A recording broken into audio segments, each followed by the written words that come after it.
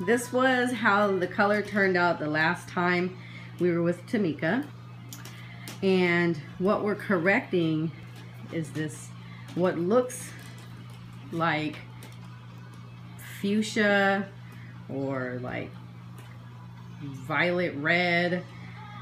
We were trying to go for a blue violet, but Pravana's Locked in purple is extremely deceptive. So if you plan on using it, I would tell you don't bother unless you want a pink purple. If you want a blue base purple, it's not gonna work.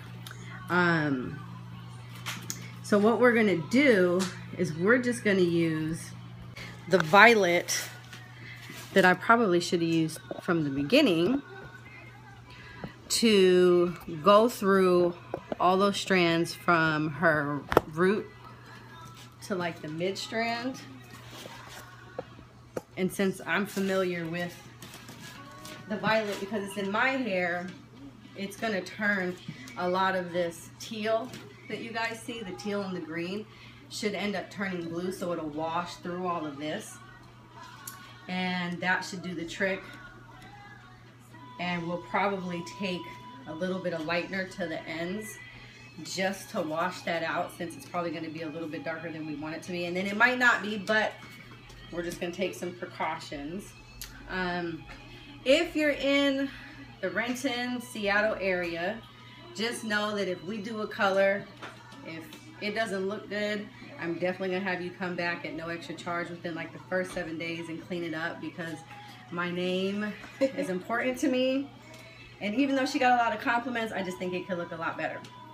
So we're going to get started because she has places to go and things to do in her life. So you guys just tune back in when we get done with the color, and you can check it out and tell me if you think it came out awesome. We're kind of going for this purple and blue. It'll probably be a little bit more vibrant, but that's our goal. So we will see you shortly.